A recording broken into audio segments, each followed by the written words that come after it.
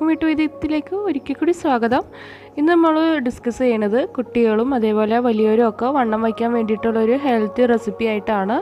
അപ്പോൾ വളരെ പവർഫുൾ ആയിട്ടുള്ളൊരു റെസിപ്പി കൂടിയാണ്. നമുക്ക് വളരെ സിമ്പിളായിട്ട് നമ്മുടെ വീട്ടിലുള്ള ഐറ്റംസ് തന്നെയാണ് ഇവിടെ യൂസ് ചെയ്യുന്നത്. അപ്പോൾ കുട്ടികൾക്കും വലിയവർക്കൊക്കെ ഒരേപോലെ കഴിക്കാൻ പറ്റിയൊരു റെസിപ്പിയാണ്. അതും വെറും 3 മിനിറ്റ് കൊണ്ട് നമുക്ക് റെഡിയാക്കി എടുക്കാവുന്നതാണ്. അപ്പോൾ നമുക്ക് എന്താണെന്ന് നോക്കാം. അപ്പോൾ ഇതിന് വേണ്ടിയിട്ട് നമ്മൾ 4 ഏത്തപ്പഴമാണ് എടുക്കുന്നത്. ഏകദേശം 1/2 കിലോൻ്റെ അടുത്ത് ഇവിടെ എടുത്തിട്ടുണ്ട്. ഈ ഏത്തപ്പഴം നമ്മൾ ചെറുതായിട്ടൊന്ന് അരിഞ്ഞെടുക്കണം. ചെരിച്ചാണ് ഞാനിവിടെ അരിഞ്ഞെടുക്കുന്നത്. നമുക്ക് ഏത് ഷേപ്പിൽ വേണമെങ്കിലും നമുക്ക് അരിഞ്ഞെടുക്കാവുന്നതാണ്.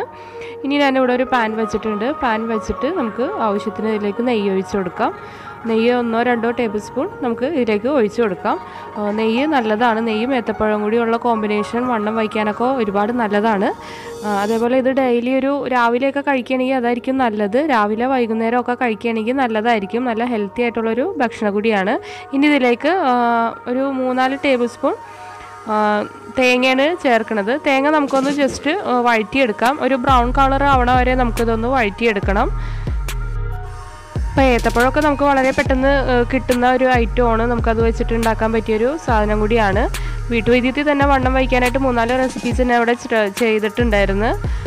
അതിൻ്റെ കൂടെ ഇതും കൂടിയും ചെയ്യണമെന്നുള്ളൂ. ഇനി ഏത്തപ്പഴം നമ്മൾ അരിഞ്ഞു വെച്ചേക്കുന്നത് ഈ തേങ്ങയിലേക്കൊന്ന് ഇട്ട് കൊടുക്കാം.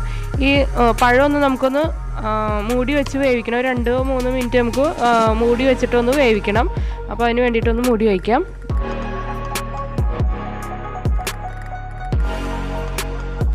ഈ മൂടി വെച്ചതിന് ശേഷം നമുക്കിതൊന്ന് തുറന്ന് നോക്കാം. 3 മിനിറ്റിന് ശേഷം തുറന്ന് നോക്കുമ്പോൾ അടിയിലത്തെ ഭാഗമൊക്കെ ഏകദേശം റെഡി ആയിട്ടുണ്ട്. ഇനി ജസ്റ്റ് ഒന്നും കൂടി ഒന്ന് മറിച്ചിട്ടിട്ട് നമുക്ക് ഒന്നുകൂടി ഒന്ന് മൂടി വയ്ക്കണം. നമുക്ക് നെയ്യ് കുറച്ചുകൂടി ചേർക്കുകയാണെങ്കിൽ നല്ലതായിരിക്കും.